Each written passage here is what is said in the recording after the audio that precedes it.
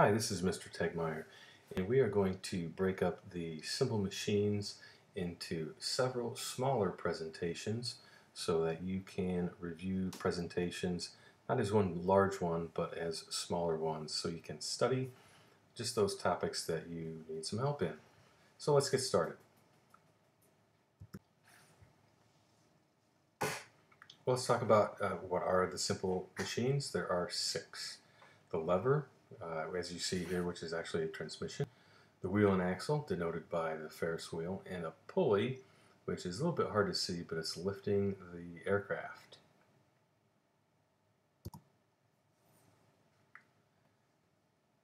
In rounding out the 6 simple machines, you see an inclined plane, denoted by the roller coaster, a wedge, which in this case is shown by an axe, and finally a screw.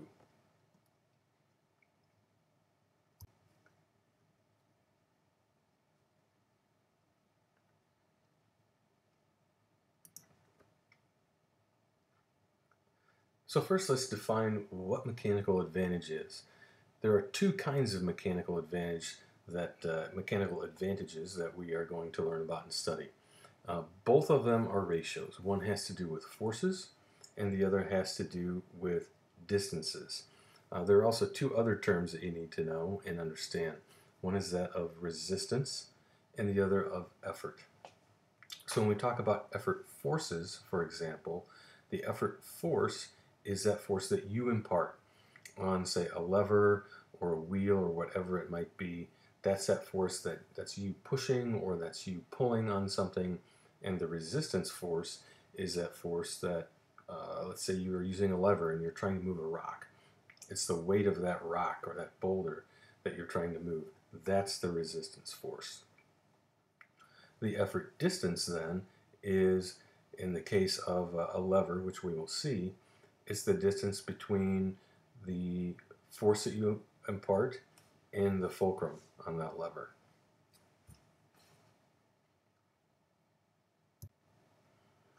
So let's take a look at an example. Here you see 2 ways to move a box to the top of a ramp. You can lift it straight up, or you can slide it up the ramp. And here we use an example of 4 to 1. And that's really the proper way to write a mechanical advantage as a ratio. A 4, a colon, and a 1. You could also write it just plain old 4, that's fine. But what does this really tell us about what's going on?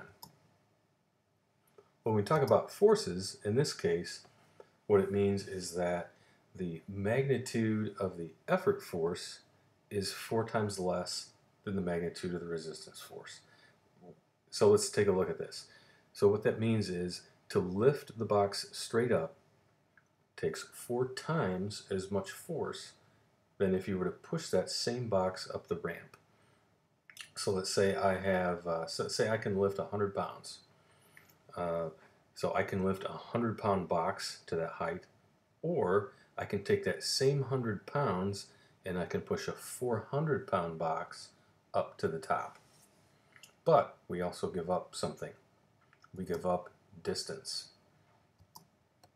In this case, whether I pull it up, I'm pulling it up 4 times a shorter distance. If I'm pushing it up the ramp, I'm pushing up 4 times the distance, roughly speaking.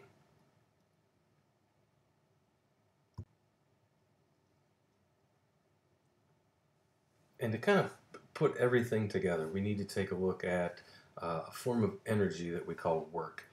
You've probably been introduced to work in science in some form or another. And really the definition of work is a force, F, times some distance. And the parallel signs there, the 2 look like long eyes. That just means it's a parallel distance, and that distance is parallel to the applied force. And pretty much everything that we do, you can assume that. So if we push that box from an initial position to its final position, the amount of work we do is equal to that force F times that distance. And so the units are newtons times the distance would be meters, and it's actually joules. You can write Newton meters or you can write joules. That's the metric equivalent. If we're talking U.S. customary units, a force would typically be pounds, and a distance might be inches or feet. So typically we would say inch pounds or foot pounds.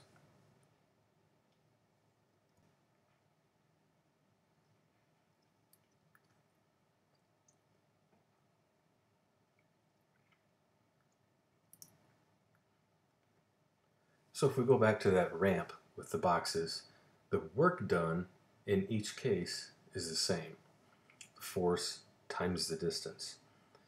It doesn't matter what kind of machine you use, you're still doing the same amount of work.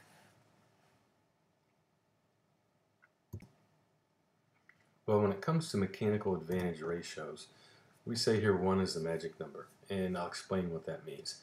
Typically, what we're going to find is that the mechanical advantage, or MA, is greater than 1. In most machines, we're going to find that. What does that mean?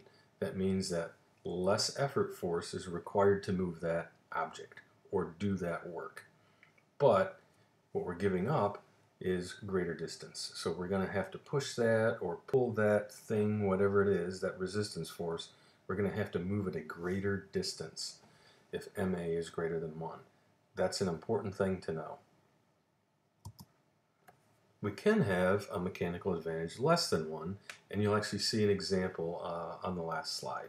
In this case, it's just the opposite. In this case, we're actually going to have a greater force than the resistance force. So in other words, if I have a resistance force of 100 pounds, I might have to have 200 pounds of force to move it. The advantage, though, is that I'm not going to have to move it as far, so my distance is less. And one final important thing, mechanical advantage can never be equal to or less than 0. It always has to be positive. So let's take a closer look at the two different kinds of mechanical advantage. So the first kind we're going to look at is called ideal mechanical advantage, or IMA. And this is purely a theoretical calculation. We can measure distances, or we're going to be given distances. And it's important to note here that in the ideal world, we don't consider friction. So 2 important takeaways from this slide. Don't include friction, and we include distances. So ideal, distance. And here you see the formula. It's the ratio of the effort distance, dE, d sub E, divided by d sub R, which is the resistance distance.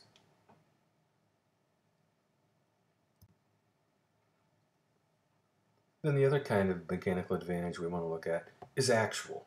And this is where we look at the forces.